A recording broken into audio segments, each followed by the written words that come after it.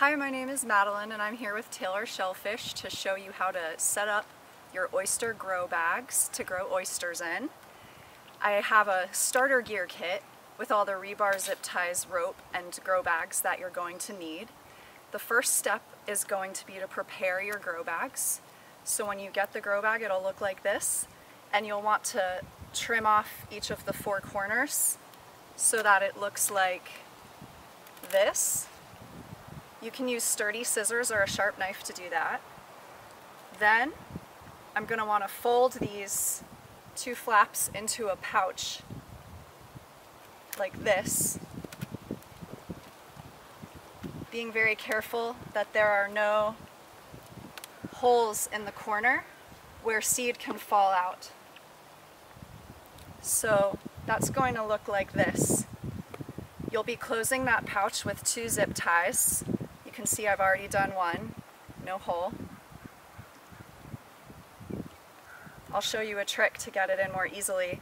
If you fold two bends into the zip tie, then it'll come right through.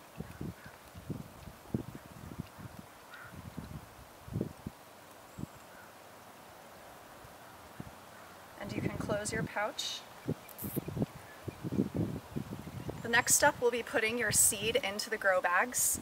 Start by putting one bag of seed amongst 3 grow bags, and as the oysters grow and get more crowded, then you can start to evenly distribute them into all 5 grow bags. So next we'll set up the line. Now it's time to install your line. Oysters grow best on a firm beach between 4 feet above and 1 foot below mean tidal height. The first step to installing the line is to tie a loop at each end of your rope.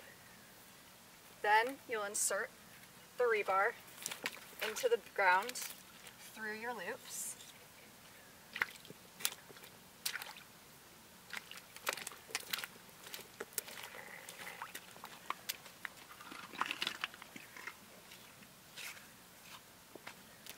If your beach is exposed to very high wind, we suggest purchasing a 3rd piece of rebar to go in the center. Then you're ready to attach your closed oyster bags full of oysters to the line. You'll do that using zip ties. Just place 1 zip tie on each corner of the bag around the line. And now you're ready to grow oysters.